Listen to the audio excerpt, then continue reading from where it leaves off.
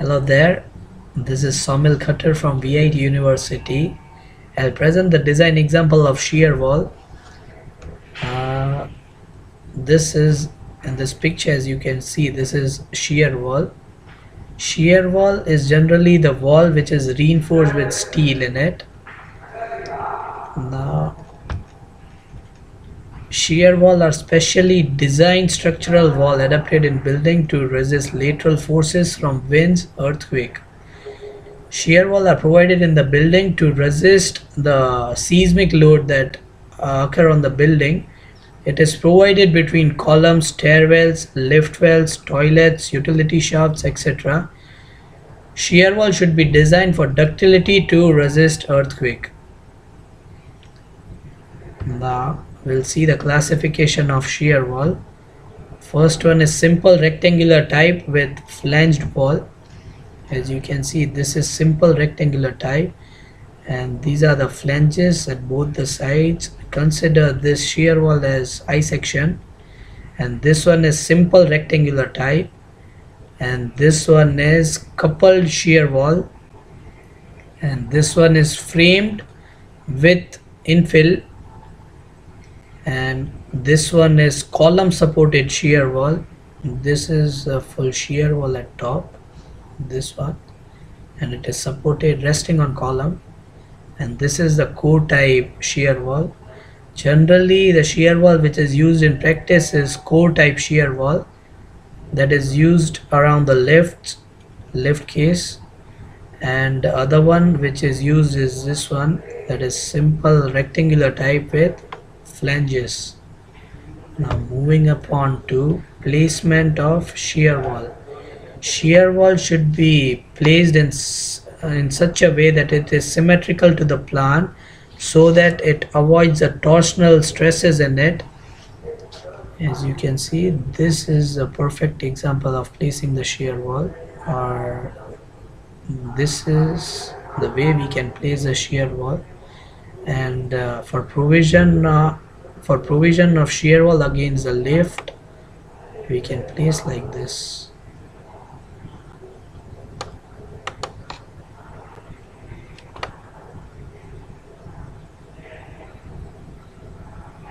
Sorry for the drawing, but we can place like this, symmetrical. It is again symmetrical to the plan so that the torsional stresses can be avoided in the building.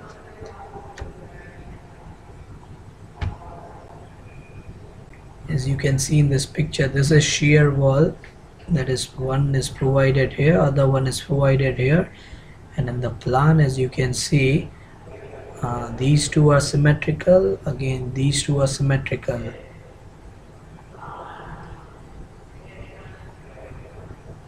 So this is how the shear wall should be provided in the building so that it avoids the development of torsional stresses in it. Now moving upon to next slide. For this design example, we'll use three codes. One is IS 456 2000, IS 13920 1993, and SP 16. Now moving upon to example. Design a simple shear wall of length 5 meter, thickness 250 mm, that is subjected to the forces dead load and live load and seismic load. The wall is a high wall, and grade of concrete to be used is M30 and grade of steel to be used is FE415. Now axial load for dead load plus live load, gravity load is 2500, seismic load 450, and moments are 750, 6000, and shear force is 40 and 1000. Now step 1, design load. For this, we'll consider the load combination based on two codes, IS 13920 clause 9.4.3 and IS 456 table 18. Now I'll read the clause 9.4.3. If the gravity load adds to the strength of the wall, its load factor shall be taken as 0.8. So for gravity load, we take the partial safety factor zero point 0.8. So 0.8 into the gravity loads, dead load plus live load, and plus for earthquake load we need to take 1.2 as partial safety factor. So this is for axial loads. We'll call this value as P1. So P1 value, what we get is 0.8 into 2500, that's gravity load, and plus earthquake load into 1.2, we get is 2540 kilonewton. Now second case, based on IS 456, as you can open your IS 456 page 68, and there is table 18. On table 18 there are three load combination given. One is dead load plus live load, dead load plus earthquake load, dead load plus live load plus earthquake load. And in our case we have been given dead load, live load, and seismic load. Seismic load, that's earthquake load. So we'll consider the third case from table 18. So for third case, the factor of safety, partial safety factor given is 1.2. So we'll multiply this value dead load plus live load with 1.2, and again with earthquake load with 1.2, and what we get is 3540 kilonewton. We'll call it as P2. And now again for moment, we'll consider partial safety factor 1.2 into both the moment, that's 750 and 6000. And similarly for shear force, we get 1.2 into value of adding both the values of shear force. What we get is 1248 kilonewton, and moment we get is 8100 kilonewton. Moving upon to next slide, we have is check for need of boundary elements. As thickness of the wall is given, as 250 mm. If the thickness of the wall is not mentioned, then according to clause 9.1.2 from IS 13920, the thickness of any part of the wall shall preferably not be less than 150 mm. So while designing, make sure you take the value to be greater than 150 mm. Now I, that second moment of inertia, BD cubed by 12, width is 250, D is full length of the wall, that's 5000, BD cubed by 12, yet is this value 2.6 into 10 raised to 12. Area, that's a full total area of the shear wall, 250 into 5000. And Z is section modulus, that's I by Y, where Y is the distance from CG of the wall to the outer face of the shear wall. As we can see, our shear wall is symmetrical, so our Y value is basically the total length divided by 2, that's 2500. Now Z value, section modulus, what we get is 1.04 into 10 raised to 9 mm cube, and this is the plan of our shear wall. Now to find the stresses, the formula to find the stress is P by A plus minus M by Z. P value for load value will consider the maximum value that we got from this both cases, 2540 and 3540. So in our case, the P value that we'll consider is 3540. 3540, area is this 1.25 into 10 raised to 6, and moment is the maximum moment, factored moment that we got in step 1, this value 8100 kilonewton meter, and Z is section modulus again. And for FC max, maximum stress, we consider P by A plus M by Z. and for minimum stress we consider P by A minus M by Z, and these are the values that we get.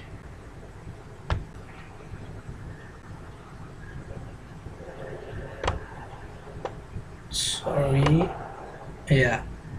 Now from clause 9.4.1 IS 13920, where the extreme fiber compressive stress in the wall due to factored gravity load plus factored earthquake force exceeds 0.2 FCK, boundary elements shall be provided along the vertical boundaries of the wall. So in our case, the allowable stress is 0.2 FCK, that's 0.2 into 36 Newton per mm square, and what we got, the maximum stress is 10.62 Newton per mm square, and the allowable stress is 6 Newton per mm square. So there is a need to provide the boundary element as the maximum stress exceeds the allowable stress value. So for value of maximum stress greater than allowable stress, either increase the thickness of the shear wall, either the thickness of the shear wall should be increased, or barbell should be provided at this phase, at both the phase here. So I'll take trial 1. I'll adopt a barbell type wall with two enlarged end of size 1000 mm by 1000 mm, and I'll keep the central part same as it is. So the new section that I get is 1000 by 1000 mm barbell type wall, this, and the central part is same as it is. The length is 3000 and the thickness is 250 mm.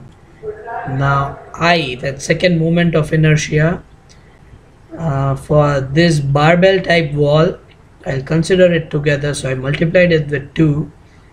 B d cube by 12 plus AH square, this is B d cube by 12 plus A, area of this barbell type wall, 1000 into 1000, I took 10 raised to 6, and now H is the distance between CG of the shear wall. As we see that this is symmetrical shear wall, so the CG is at this point 2500, and the CG of barbell type wall is 500 mm from this phase. So the value of H that we get is 2500 minus 500, that's 2000.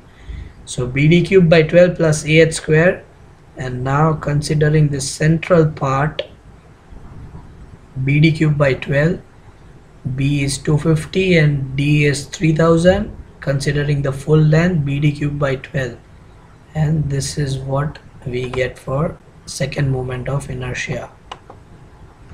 And now area, this area is the total area of the shear wall considering the barbell type and the shear center portion of the shear wall. And now again substituting the value in this equation, P by A plus minus M by Z, we find this value 3.60 Newton per mm square. These are the modified value. This is the maximum stress at the top and minimum stress at the bottom. As we see that the maximum stress value is 3.60 and it is less than allowable value 6 Newton per mm square, and this section is considered okay. Now moving upon step 3, layers of steel provided. The depth of the section resisting shear, for depth of the section resisting shear we consider center to center distance from this point till this point, center to center distance between barbell type wall. So what we get is 4000. Now shear stress tau V is equal to VU by BD from clause 9.2.1 IS 13920. The VU value, that's shear value, maximum shear value, I'll show it to you.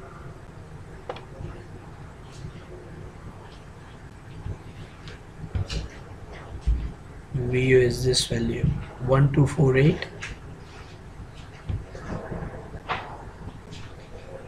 1248 into 1000, I converted it in Newton, and B is the width of the shear wall, centered portion, and D is the depth of the section resisting shear. So tau V value that we get is 1.25 Newton per mm square. And from clause 9.1.5 IS 13920, if the factored shear stress in the wall exceeds 0.25 FCK, then or if the wall thickness exceeds 200 mm, reinforcement shall be provided in two curtains, each having bars running in the longitudinal and transverse direction in the plane of the wall. And our shear stress value is 1.25 and limiting shear stress is 1.36. But in our case, the thickness of the shear wall exceeds 200, so steel has to be provided in 2 layers. Now moving on to next step. Steel required. Minimum steel that is required for shear wall according to clause 9.1.4 is the minimum reinforcement ratio shall be 0.0025 of the gross area in each direction. So 0.0025 into gross area, that's 1000 into 250. We considered here 1000 because we are considering it for per meter. So 625 mm square. So steel in one layer is 625 divided by 2, 312.5 mm square. Now assuming 10 mm bar, the spacing is 251.2 mm. Now from SP16 page number 229, we can modify this value. We'll consider 10 mm bar, and the spacing what we get is 250 mm center to center distance. As you can see in SP16, the value that are given in the value that are mentioned there are in centimeter. You need to convert it into mm, so what we get is 250 mm. Now from clause 9.1.7 IS 13920, the maximum spacing of reinforcement in either direction shall not exceed the smaller of LW by phi, that is length of web by phi, length of shear wall. In our case that's 3000. Then 3 TW, 3 into the thickness of the web, that is 3 into 250 or 450 mm, where so in our case the least value is 450 mm, so we'll keep the spacing 450 mm. Now AST provided is 628 mm square, that's considering 10 mm bar with spacing 250 mm center to center. This value we got from SP16, and PT provided is 0.251. Now PT provided we find it with 100 into this AST value divided by B into D. B is again the thickness 250 and D is this 1000. Now moving on to next slide. Step 5. Shear taken by steel. PT provided is 0.251. This tau C value we find it from table 19 IS 456. For our case, the grade of concrete is M30 and grade of steel is Fe 415. So we get this value directly, that's 0.37 for PT 0.25. And again, as you can see in table IS 456, tau C max value for M30 grade of concrete is 3.5 Newton per mm square. Now VUS, that's shear taken by stirrups, that we find it with tau V minus tau C into BD. Again we consider this D value per unit width, that's 1000 mm. So what we get, VUS is 219.5 kilonewton. Now we'll check whether the steel we provided is sufficient or not. with this formula. VUS is 0.87 Fy ASV D by SV. This formula is given in clause 40.4 A IS 456, that's on page number 73. Now ASV by SV, we need to find this value. ASV by SV is this value 219500 is this VUS, and dividing it with 0.87 FYD, we get 0.607.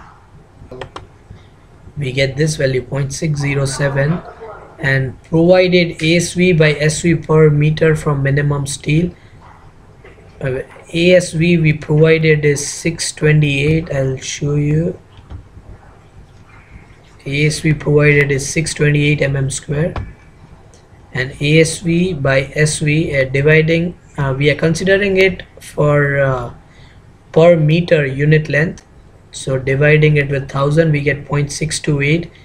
This is ASV by SV provided 0.628, and this value is ASV by SV that was required. So minimum steel provided is sufficient to carry the shear force. Now moving upon to flexure capacity of web. For this we'll consider the minimum downward force. The load value will be considered minimum downward force. We got two value of load. One is 2540 and the other one was 3540. So for flexure capacity of web, we take minimum downward force 2540 kilonewton. Now to find the load on web, the formula is load, total load, that is this 2540 into web area upon total area. We are doing it with proportionate method. So load 2540 and the web area 3000 into 250. I'll show you the picture so you get the clear idea. Yeah, this is a web and this is a flange. So 3000 into 250 we take it and we'll divide it with total area. Just a minute. Yeah, load into web area upon total area. So this is the load on web 962.72. Now from annexure A IS 13920, the formula for lambda, phi, beta are already given into it. Now for lambda, PU upon FCK TW LW. PU value is load on web 692720, that's in Newton. FCK TW and LW, and what we get is 0.307. Similarly, you can refer 5 and beta. These formulas are already given in annexure A. The phi value that we get is 0.030 and beta value what we get is 0.515. Now again, this formula already given in annexure A, XU by LW and XU star by LW.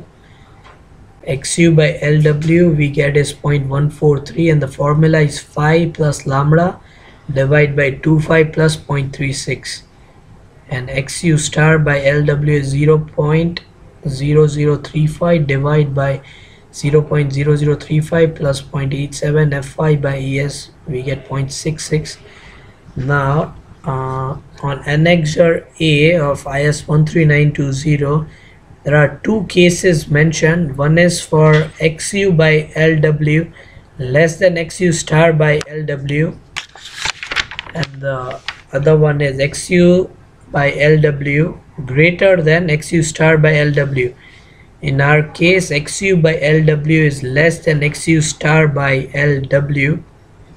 So we'll take this formula and MUV, what we get is 0.038 FCKTW LW square. Sorry, there is a mistake. This value is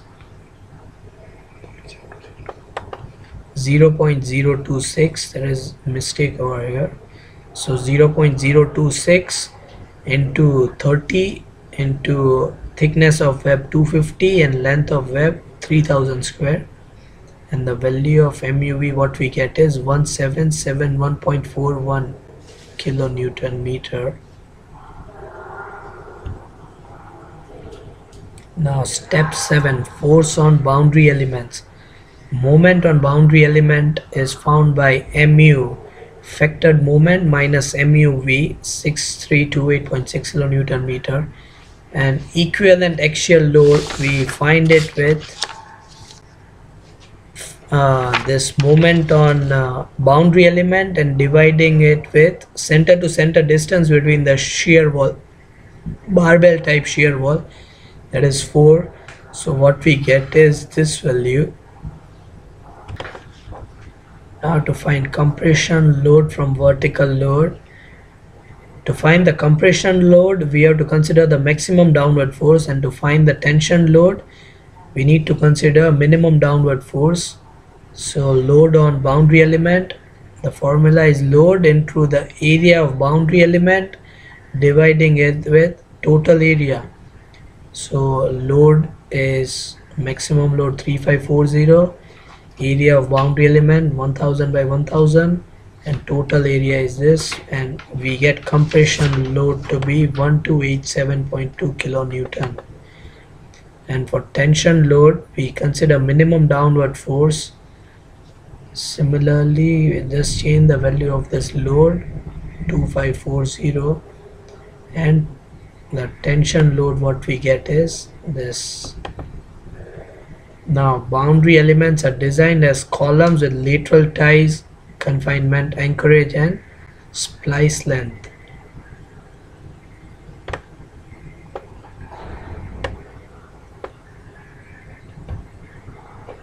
Now design of boundary element. Now we need to design the boundary element as short column. As you can see in IS 456 clause 39.3, PU, that's axial load carried by the member, and this is the formula to find the axial load carried by the member. 0.4 FCK AC plus 0.67 FY, this is ASC.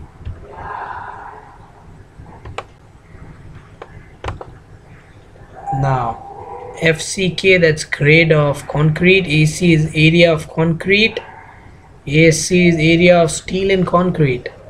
Now assuming PC to be 0.8%, the minimum value we are considering for this, AC 0.008 into the area of the barbell type, or sorry, call it boundary element, we had 8000 mm square, and substituting all the values, we get the value of PU as 14128 kilonewton, and this turns out to be greater than the value, wait, I'll show you the value, greater than equivalent axial load, this value 1582.15. Hence we say that it is safe. Now same steel will be provided on both the boundary elements. From table 95 of SP16 we find that we need to provide 12 number of 32 mm bar. Make sure that the number of bar you provide are in the multiple of 4. So we get 12 number of 32 mm bars. Now last step, that's special confining reinforcement. From IS 13920 clause 7.4.8, this formula is given. ASH is 0.18 SH FCK by FY into AG by AK minus 1. Here ASH is, let me read it.